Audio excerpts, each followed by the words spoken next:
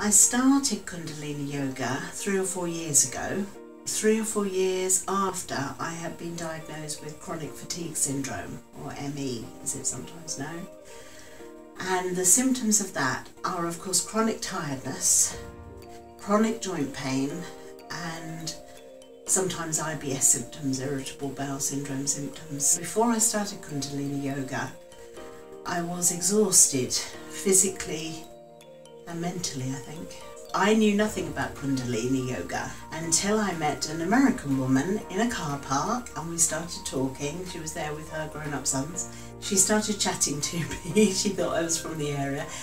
And basically, when she heard that I had chronic fatigue syndrome, she told me to try Kundalini Yoga because it had helped her with her arthritis. When I got back home to Milton Keynes, I googled Kundalini Yoga, and that's how I discovered it, through my friend Gosha. One of the reasons why I love going to Kundalini Yoga, especially to Maya's classes, is because I don't feel under any pressure to attempt or do any position or number of repetitions that I can't manage.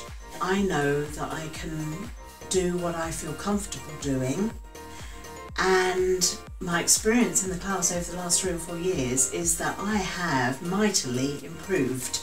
I was not very flexible at all, and I struggled with most of the positions, and nowadays I can do a lot of positions. And the good thing is that if I can't, I don't worry about it.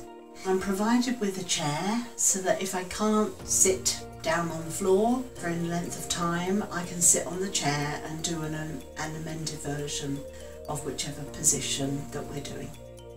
I think that more than anything, it has helped me psychologically, because it has given me back faith and confidence in my body.